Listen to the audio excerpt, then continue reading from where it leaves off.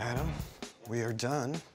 Wow, she did great. fast. It was fast. I told you it wasn't going to be bad. They were real easy. And she's just a good patient, but she'll need some time to devote to herself, at least the next couple of days. Okay.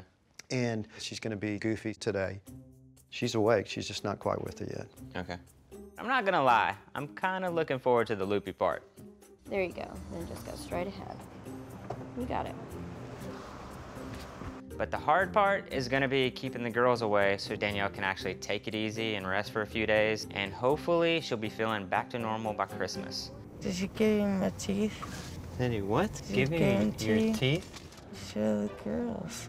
To show the girls? Hmm? Don't drive like a maniac. Wait a minute. Can't wait to put my tooth under the pillow. It's gonna get big bugs.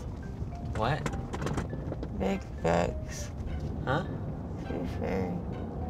I don't think it really counts if you had a doctor take them out. It don't matter, the tooth fairy needs teeth. There's something in my head. You wanna play hide and go seek? Yeah. 1, 2, 3, 4. Y'all are not hiding. Well, they ain't hiding. Y'all are terrible at this game.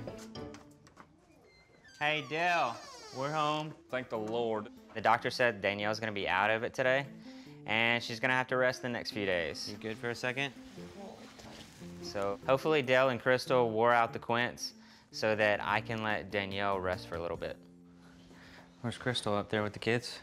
Oh no, Bronson had a fever, so she said she couldn't come. So I've been dealing with this crap. Hey, girls. Mommy just had surgery. She's in there trying to sleep. I told y'all she got some gold teeth put in. Shh, Riley, stay in here. Hey, y'all gotta be quiet.